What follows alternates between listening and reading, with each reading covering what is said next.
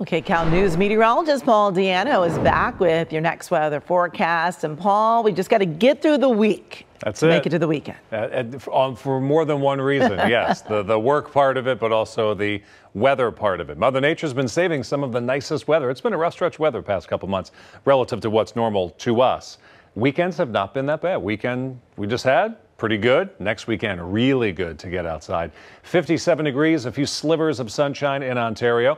This is a wind advisory for our inland deserts, including the Antelope Valley and also the San Bernardinos, the mountains themselves. We could see some wind gusts of 40 to 50 miles per hour today, tonight, and tomorrow. It'll just be breezy elsewhere, but no wind advisories in and around Los Angeles. The wind is thrown around the pollen. Tree pollen has been high for the past 2 weeks. It may enter the very high or extreme category by the end of this week because there are no weather systems coming to bring us widespread rainfall. That's a good thing. We don't need any more rain, but it does help out with the pollen. Inland Empire, I think by 2 o'clock, you'll begin to see some sunshine. It likely will be a sunny afternoon. Not a warm one.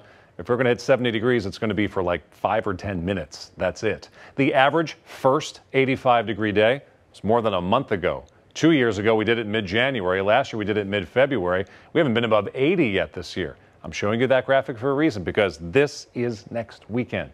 87 degrees in Los Angeles and 82 coming up on Sunday. Big pattern change coming. So where are we right now? We still have a dip in the jet stream over Northern California and the Pacific Northwest. No rain for us, but we are feeding in the stronger onshore flow. So even when a storm misses, it still kind of hits, it still impacts our weather. So we have the clouds.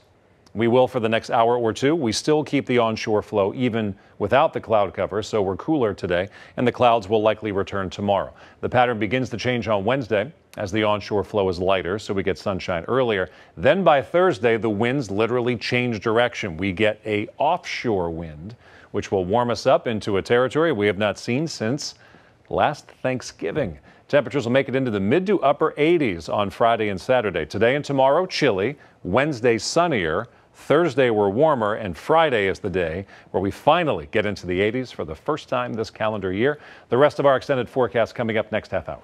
Kcal 9 is now Kcal News. CBS News Los Angeles, your local news, streaming wherever, whenever.